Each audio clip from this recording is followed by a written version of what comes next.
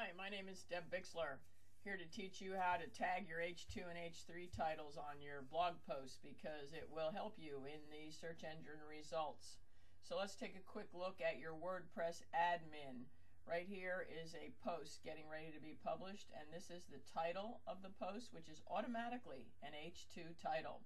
As you look down the page, we're going to tag a very important sentence within the post as a H2, and we're going to tag an H3 because they're going to cascade down the page and be relevant to what's above it.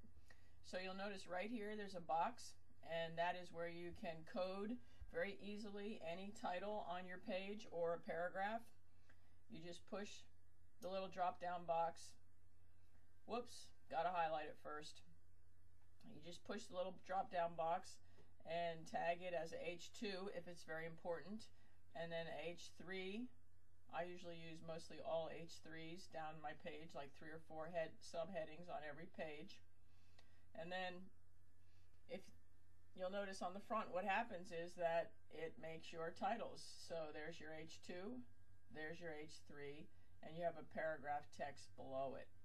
And so as I said, the blog article title is automatic. Now if you have eBlogger, you can also do it by editing your own HTML. Now you'll notice that there's the tags. You manually enter them, and front and back of each post, and you'll see on your screen right now what that actually looks like in case you can't read it. So H2s or H3s, you have to make sure to close them. So you put that little / at the end, so it's basically the same tag front and back with a / at the end, and you get the exact same results. So in eBlogger, you can use the HTML, and you can also do that in WordPress as well, or by pushing the HTML tag, or you can push back to the compose or visual mode and then actually manually enter it right here. If this box isn't showing on your admin section, just look around on your toolbar. There's a little drop down where you can make your second row show up. So there's 2 ways to enter your HTML tags, or to have WordPress do it the easy way.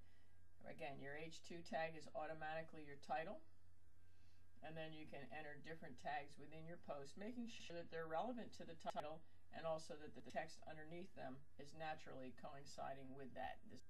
So here we have it on the front. Remember that you do want to make sure that your tags emphasize the tag above it and that it is all tied together in relevant keywords.